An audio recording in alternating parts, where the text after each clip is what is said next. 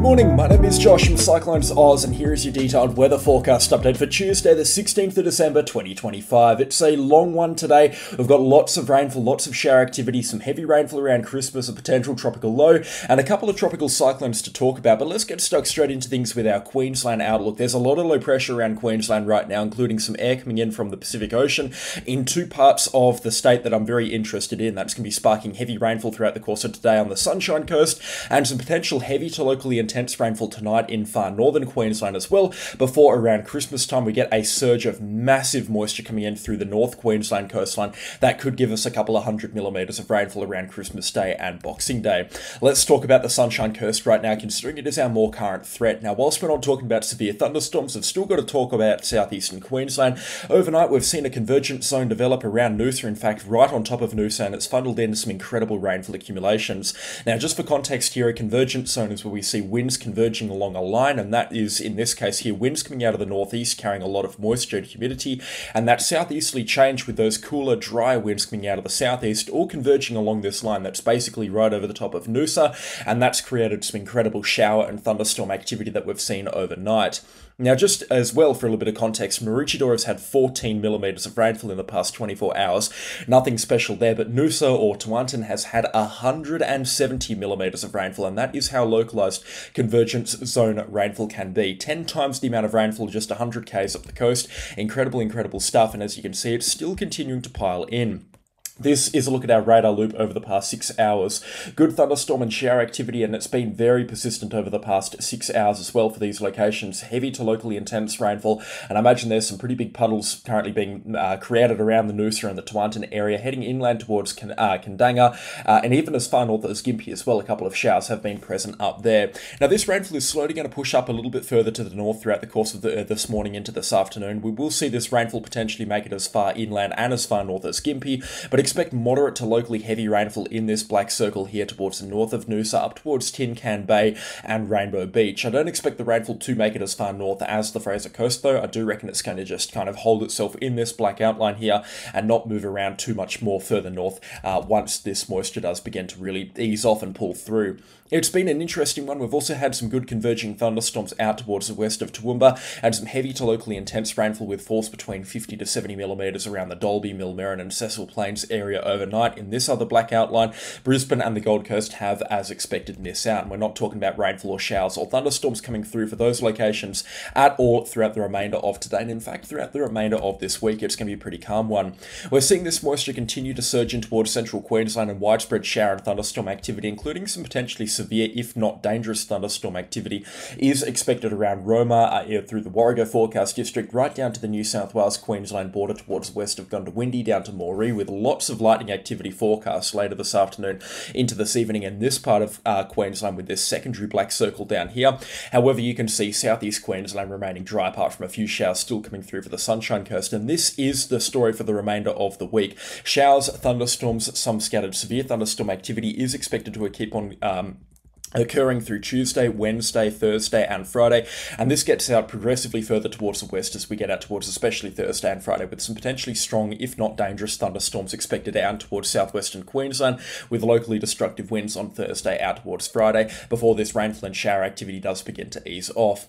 We could see some scattered thunderstorm activity through New South Wales on Saturday and Sunday, and potentially severe thunderstorm activity through parts of southeastern New South Wales and Victoria on Saturday and Sunday as well, but at this point in time I wouldn't be giving that too much airtime, considering it is still a little bit uncertain and details are going to change on the forecast modelling. The next chance for thunderstorm activity is going to be in another build-up of moisture that's going to be occurring through southeastern Queensland around Monday and Tuesday next week. We are expecting some substantial rainfall accumulations as a result of some of these thunderstorms. If they can get themselves going, they're going to be slow-moving, heavy rainfall dumpers like what we saw yesterday through parts of the Burnett Forecast District. And then the low-pressure systems start, and I'll get to this in just a second, but we're going to be talking about a lot of rainfall pouring through into Queensland, especially through central and northern Queensland. What we're going to be seeing is a broad area of low pressure develop somewhere around the Gulf of Carpentaria or Arnhem Land into the top end of the Northern Territory. That's going to push into the Northern Territory, but it's going to pull in a lot of moisture here from the Coral Sea, and all of this moisture coming in from the Coral Sea converging up with the moisture from this low pressure system as it moves down towards the southeast is going to result in showers, thunderstorms and rainfall through a very wide expanse of northern Australia. This will include Queensland, the Northern Territory and parts of Western Australia, Australia in the run-up towards Christmas, before this rainfall drags itself out exclusively into Queensland around the 23rd or the 24th of December, and sparking a wet Christmas period across Queensland, particularly across the northern and the central coastlines. Now, the forecast has actually changed very little from yesterday. In fact, the only notable changes in the forecast is with other forecast models now coming on board and becoming congruent with our European Centre for Meteorology, our ECMWF forecast modelling here, with that heavy rainfall being localised around the north and the central Queensland coastline in this black outline here. And that's really good news for the forecast. It means that it's starting to become a little bit more certain, and we can rely on this picture that we've been sharing for the last couple of days now. 7-day rainfall accumulations between the 27th out to the 28th, the 22nd out to the 28th of December inclusive, are looking pretty significant now for a number of locations. You can see a few spots are expecting up towards 400, even 500 millimetres, with the heaviest rainfall accumulations expected into northwestern Queensland, into the Gulf country, and parts of the Northern Territory around Robinson River and Borroloola. We'll see some significant rainfall accumulations as well through parts of the North Queensland coastline, with this moisture coming in from the Coral Sea. That will likely result in convergence zones similar to what we're going to be seeing tonight on the North Queensland coastline, and similar to what we saw last night onto the Sunshine Coast, just in a much more widespread and significant capacity with a lot more heavier rainfall. And that's a very good point to note, is that around Christmas time, when this rainfall is expected to be at its heaviest, we're going to be seeing this low pressure trough set itself up just offshore from the Queensland coastline, and that's going to cause a whole bunch of convergence zone rainfall to develop, and that's where we're going to be seeing our heaviest rainfall accumulations right now. As expected, there is going to be some chopping and changing with the forecast, and one of the changes that we've seen today is dragging this rainfall further south. Generally speaking, I do expect Brisbane and the Gold Coast to be dry, particularly around the Christmas period, just considering the fact that this rainfall is going to be more tropical in nature. However, with the sea temperatures that we're currently seeing dragging down in the East Australian current, I mean, we've got 26-degree waters offshore from the Fraser Coast, which is February-type temperatures, not mid-December. We could be seeing some substantial rainfall accumulations, especially for the Sunshine Coast. Definitely a feature that I want to be watching right now. In terms of what to expect, Christmas and in towards our Boxing Day and Christmas Eve periods, we are expecting some substantial rainfall accumulations as a result of this area of low pressure. Where the heaviest rainfall is going to be is still unknown, but generally speaking, northwestern Queensland and the northern and central coastline between Rockhampton up towards Townsville. That is right now where the heaviest rainfall is expected, and that is in line with other major forecast models' pictures. However, we are seeing a bit of a southerly trend. This could mean some heavier rainfall than originally expected for Brisbane and the Gold Coast, so it's still a very much watch and act type forecast. And I stand firm on having some answers by this weekend. Probably by Friday or Saturday we'll have some rock solid answers as to how much rainfall certain locations can be expecting, so make sure you do stay tuned for the secondary update on that coming out Thursday or Friday, just purely on this rainfall event for the Queensland side of things. Now, I did mention earlier in the forecast update that we're going to be talking about some kind of rainfall event up in towards far northern Queensland tonight. This is definitely a feature that's going to get overlooked, considering it is on some very high resolution forecast models, but what we're going to be seeing is mid-level moisture moving in towards the North Queensland coastline, and likely a convergent zone or two developing across either the Cassowary Coast or the Daintree rainforest. And convective forecast modelling is very fond of some significant rainfall accumulations piping up for parts of the Cassowary Coast and the Daintree rainforest, especially for the Cassowary Coast. In fact, that's where the heaviest rainfall is currently expected, and this is a look at 3-hour simulated rainfall accumulation. So if we have a look at some of these numbers here, really starting to get quite significant around the Cassowary Coast. Even Cairns could be picking up some significant rainfall accumulations, and because this is going to be coming out of the east instead of usually where there's events coming out of the southeast, and Cairns ends up being protected by the Yarrabah Peninsula, Cairns is actually in a hot seat to pick up some rather significant rainfall accumulations.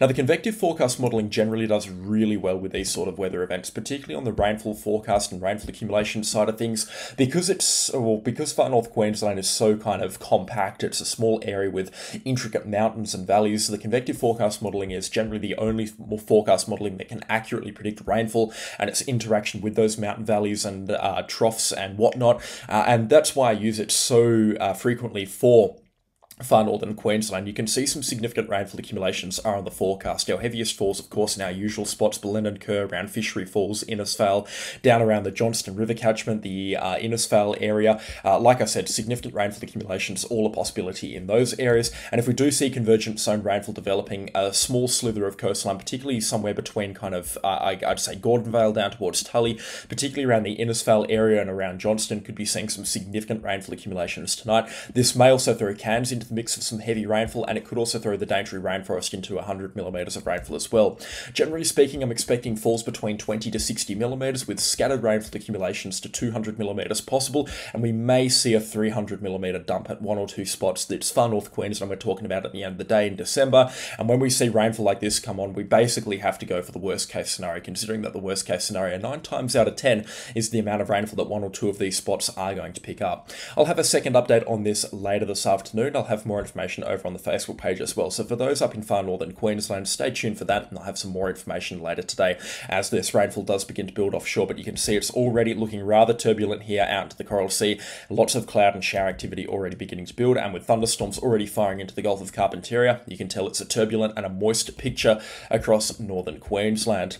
Let's touch on our tropical cyclone situation right now. Two systems of note. We've got tropical cyclone Bakung still holding on to category 2 status here, tracking off towards the Cocos-Keeling Islands, but it's expected to perish before it gets north of the Cocos-Keeling Islands. We've also got tropical low 05U here, which is a tropical low in a very unfavorable environment, but it is still trying to make something of itself with some convection and shower activity firing around its center.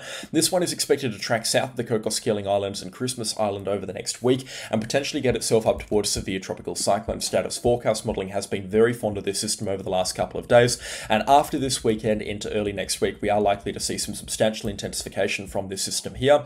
The ECMWF forecast model, which is one that we can take with a pinch of salt sometimes, especially on a tropical cyclone forecast, is actually calling for a direct hit on the Cocos-Keeling Islands, and you can see here wind gusts approaching 70 knots on the Cocos-Keeling Islands, and that is very, very difficult. A tropical cyclone landfall on the Cocos-Keeling Islands or on Christmas Island, that's like needle in a haystack type rare. Very difficult to pinpoint these, and considering it's going to be a small system as well, I don't think this is a threat worth worrying, and especially for the West Australian coastline as well, definitely not a threat worth worrying about. What these systems tend to do though is create west coast troughs, and as I've found tropical cyclones moving offshore from Western Australia, they pull out the west coast trough further and further out. When we've got this west coast trough that's situated offshore from WA, it spikes the temperatures for Perth and the southwest, and that's going to happen right on Christmas. And a sneak peek into our Christmas weather forecast, it's looking like a scorcher across the southwest of WA. Christmas Day itself could be up in towards 40 degrees for the Perth metro area. It could be approaching 42 degrees into parts of the Wheatbelt, and you can see temperatures here up into the Murchison, Gascoyne, and even into the Pilbara region. No surprises, 44, 45 degrees now on the cards, and severe thunderstorms are also going to be a possibility, so it's going to be a warm, true summer's day across the southwest, and that is because this tropical cyclone will drag that west coast trough offshore, and that's likely to keep things stifling hot into the run up towards Christmas. And I think it's safe to assume now that it's going to be a warm one across southwestern WA. And just what we're talking about Christmas, obviously wet in the north. This includes the Northern Territory, Queensland, and of course Western Australia. We've got multiple areas of low pressure to be talking about, including maybe potential proper tropical low pressure systems as well across WA and the Northern Territory. Convergence zonal type rainfall across southeastern Queensland should keep things wet or at least stormy, and showers for the northeast of New South Wales, but keeping things dry and cool with those southeasterly winds for parts of Victoria, southeastern Australia, and New South Wales.